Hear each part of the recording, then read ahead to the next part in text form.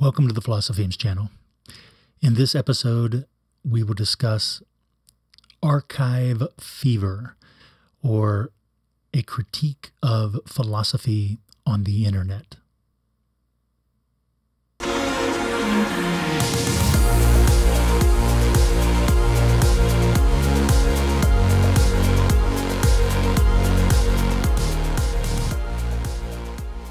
All right. So, of course, we have Jacques Derrida and his archive fever. It's not a very popular text, but it is an important text, and it's fascinating to me how it relates to this idea of philosophy on the internet. Okay, so why archive fever? Toward a taxonomy of the archive, 4 types of philosophy content creators, the differences between the types, and predictions regarding the future of the archive. All right, so Derrida's text Archive Fever belongs in the context of Benjamin's work of art in the age of its technological reproducibility and Baudrillard's Simulacra and Simulation. Though Derrida's text can be used to critique arche, or the search for origins, it also explicitly critiques the manner in which archiving influences the information archived. And so that's really where my emphasis and my focus is at during this episode. This is, of course, exacerbated by the technological mediation of new media. And this is the aspect of Derrida's text to which I was reminded when thinking of philosophy on the internet. I mean, in 1994, in 1994, I was not aware that the internet existed. I know sometimes when we look at the history of the internet, it says that it was invented or that it came about in 1994, but I was not aware of it in 1994. So certainly there was no YouTube or Instagram, or I can't even remember what the original search engine was called, InfoSeek or something like that.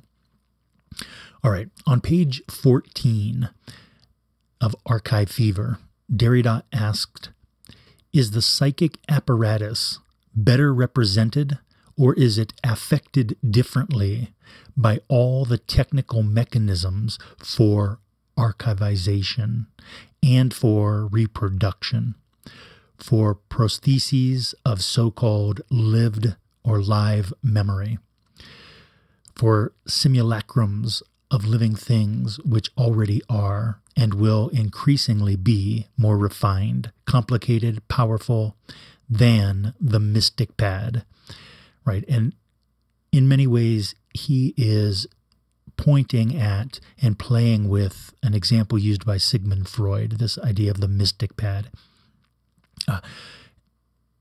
One of the episodes of The Silo recently showed the mystic pad as a relic, the little red screen with the, what do they call it, an etch and sketch, something like that. So in essence, that's what's meant by the mystic pad. Okay. So this passage here calls the form of philosophy on the internet into question, since the technological mediation affects philosophy's representation. So the question, again, just to sum this up, the question being asked is that, does the technology that's involved in producing philosophy on the internet, does it somehow better represent philosophy outside of the internet, or does it somehow affect the philosophy in some way? So I think these are excellent questions, and of course the answers are obvious in my opinion, but we're going to talk about them. So this is good. All right. From the very beginning, Derrida speaks of the sense in which an archive houses that which is archived, and those who oversee the archiving function as guardians. I think that this is very important. It is thus in this domiciliation, in this house arrest, that archives take place. The dwelling, this place where they dwell permanently, marks this institutional passage from the private to the public. And this part of Derrida's texts, of his text, highlights the role of the content creators archiving philosophy on the internet. So there's some sets here in which he's saying that the content creators are the guardians of philosophy on the internet. On page 13, Derrida explicitly asks the question of technological archivalization. Freud did not have at his disposal the resources provided today by archival machines, of which one could hardly have dreamed in the first quarter of this century. Do these new archival machines change anything? And of course, that was last century. But do these archival machines change anything? Of course they do. Of course they do. So the process of selecting, what are the ways in which these archival machines change philosophy? So the process of selecting and preparing content to be archived, right? The technology influences that process. Hence, the idea of archive fever provides a helpful context for understanding philosophy on the internet. Moreover, the idea of a fever for archiving illuminates something in regard to content creators. So I think that this is relevant on multiple fronts, is what I'm arguing here. Lastly, it helps us gauge the future of archivalization in the light of artificial intelligence. So, toward a taxonomy of the archive, philosophy on the internet. So a couple distinctions here, but right off the bat, you can see that there's a difference between content creators and event recorders. So I feel as though sometimes there will be an event that will occur, and that event is recorded, of course, and then made available to the public on the internet. So that is different from what content creators are up to. All right, so 4 types of content creators. There's those who ramble, there's those who read, there's those who paraphrase, and there's those who think. Now, there's 2 types of event recorders, right? We can see the recording of the presentation of conference papers and the recording of events involving real philosophers. And then here's a kind of last distinction. I think that this is an important distinction as well. And this is the distinction between those who aim at truth and those who don't care about truth. In this context, I do think that it is worth mentioning that books, in my opinion, are still the gold standard. All right. Now let's take a look at the 4 types of philosophy content creators. So those who ramble. These are the individuals who evidently believe anything can be turned into philosophy if they just philosophize it. The next category, those who read. These individuals are simply converting books to audio-video. Next, those who paraphrase. This is supposed to be teaching without a live audience. And more about this on the next slide. And then lastly, those who think. These individuals explicate and constellate primary sources. This was also one of Derrida's, let's just say, big ideas, that we should respect the philosophical canon, and that if you're going to do philosophy, you really need to read primary sources. This last category of content creators, it seems to me that this is rare on the internet. I guess you could say also that this idea, let me go back for one moment here, that this idea of explicating also involves categorizing. Okay, so differences between the types. Those who read provide the service of allowing you to listen to philosophy from the writings of a real philosopher. Those who paraphrase need to select what to paraphrase and how to paraphrase it. Unfortunately, this often degrades into cliché and may resemble those who ramble more than those who read. Interestingly, those who paraphrase seem to have a particularly acute case of archive fever. To convert and archive as much as possible. The motor force looks a lot like the kind of worrying associated with overthinking. On the one hand, in regard to this last category here, on the one hand, what makes those who think different from the others is that they have an ironic relation to the archive. They are not seduced by the archive. On the other hand, they understand the proper philosophical context, for example, logical and historical, of the topic about which they are thinking. In this way, they are able to present the topic at a greater depth than superficial paraphrase. This includes being able to connect the topic logically and historically to other topics, but again, not simply in a look at how well read I am way, rather in a way that will benefit the listener when they themselves think about the topic. What about truth? The number one quote on Goodreads for Plato is not actually a quote by Plato. It has tons of likes, but it's not a Plato quote. I find this all over social media and YouTube. I mean, it was I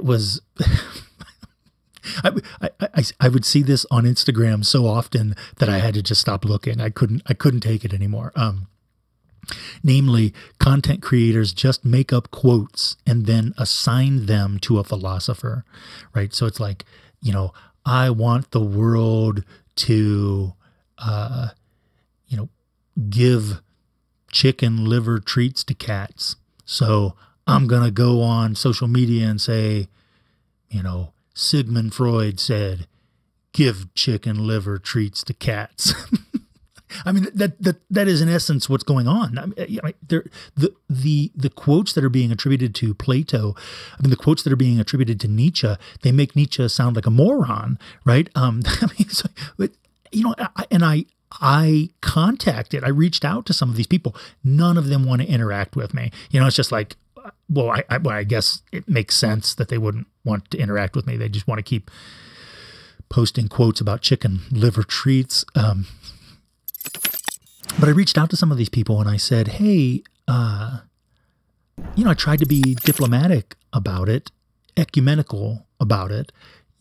I said, hey, where did you get this translation from? Or is it possible for you to tell me where this quote comes from? What book you got it out of? Because it doesn't, to my mind, to my ears, it doesn't really sound like something that Sigmund Freud would have said. I think I know the passage in Nietzsche that you're referring to here, and I have a very different translation of that. Could you tell me who translated this for you? And of course, they become hostile. They become aggressive, not combative. That would be the incorrect use of the word combative, but they do become hostile. And I recalled the one fella went and tripled down on this. He was like, I'm going to make this will be the greatest Nietzsche channel on Instagram. And I thought, based on what? like, we will be the most popular Nietzsche channel on Instagram. And he even increased how fancy some of his posts were. But in truth, they weren't Nietzsche quotes. So I don't really know why they're doing that. I don't understand what it's accomplishing for them. What kind of satisfaction or gratification they're getting out of it. I can't understand it. But it's rampant. It's all over the internet and social media. So another version of this, some content creators change official translations in any way they like. I already mentioned that. There's an extremely popular Nietzsche page that purports to, an extremely popular page that purports, make sure we get all those P's in there, to be about Nietzsche. However, the majority of the quotes being put out aren't actually by Nietzsche, or they are reworkings of Nietzsche quotes that significantly change the meaning. This happens more with Sigmund Freud than Sigmund Freud and Nietzsche most often, I think, but I also find it with Plato. Okay.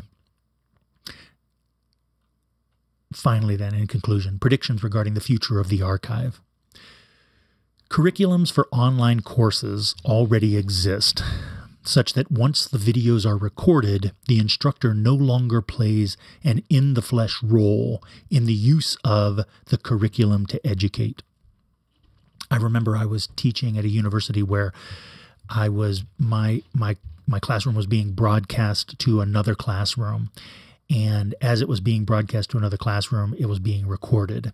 And I had to agree to have my likeness, to have these videos of me broadcast, but I also had to agree to have them recorded. And as part of the agreement was that if I allowed my likeness, my presentation, my lectures to be recorded, then the university would be able to use those images later for its own purposes.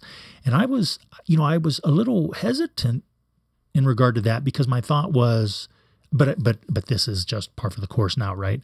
But my thought was that, well, then once I record an entire course worth of lectures, they won't need me anymore, right?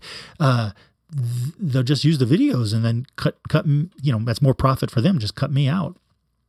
Okay, so two quick examples, Udemy and Domestika. And I've taken some courses on Udemy and Domestika. I think they're good platforms, but it is the question isn't, is the platform good? The question is that can the platform function without the professor? And of course it can. Also, AI voice replication already exists, and this is already to such a level that we have seen, for example, figures like Ice Cube coming out and threatening, that if anybody makes a rap song with his voice, that there's going to be problems, this kind of stuff, right? So so this is already, that happened a while ago now. So we're already in this. Also, AI image construction already exists, for example. In fact, you can go on the internet and create AI images for free.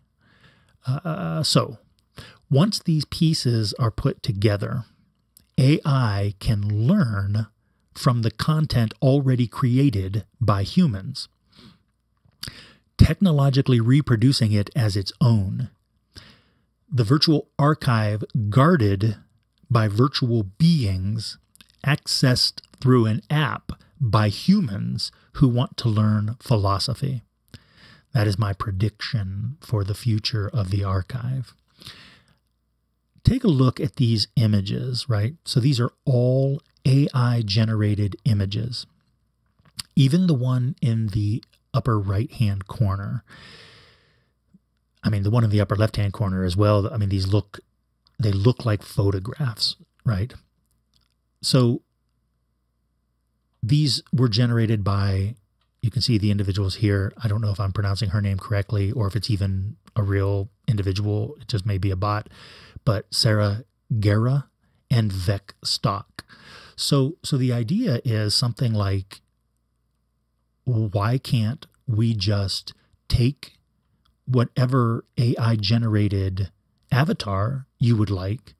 In fact, I suppose, it could be like an RPG video game, and you could just select what avatar you'd like to see, right?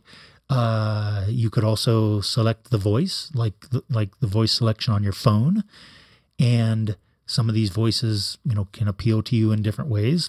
And then the idea is that the curriculum already exists, so the organization of the material and the order through which it is presented, and the test questions and quizzes that function as sort of passages to the next level, if you will.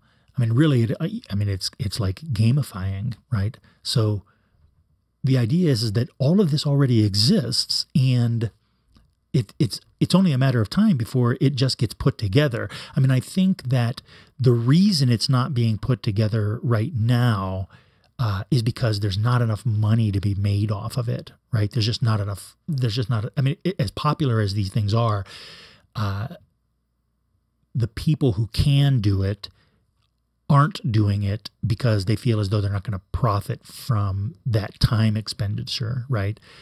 So, I mean, they could profit more from that time expenditure in a different area. So I think that that's really what's holding it back at this point in time. But it is my prediction for the future that this is what's going to happen. If you want to talk about fascism, we could talk about fascism, but really the stage will be absolutely set for privatization. And there are already apps that exist in the App Store that you can pay in order to supposedly learn philosophy. And what they are doing is, in essence, they're reading books to you. So you can see that even though I still think that often people who read are doing a better job of being a guardian of philosophy on the internet than the people who paraphrase, only because paraphrases, they're not understanding what to paraphrase or how to paraphrase it, and they're getting hung up on cliche. It is still the case that it's still the case that it's already available, right? It's already available in the App Store for sale. So I think that it's only a matter of time, before somebody gets enough free time on their hands that they're not solely out for profit, and they'll put these pieces together. And once they put these pieces together, then for these humans, it's going to be game over, in my opinion. It really is going to be game over. I mean, what would you rather look at? Well, you could just pick whatever it is that you want to look at, and you could pick exactly how it sounds for you as well. So that is my prediction in regard to philosophy on the internet and the future of the archive.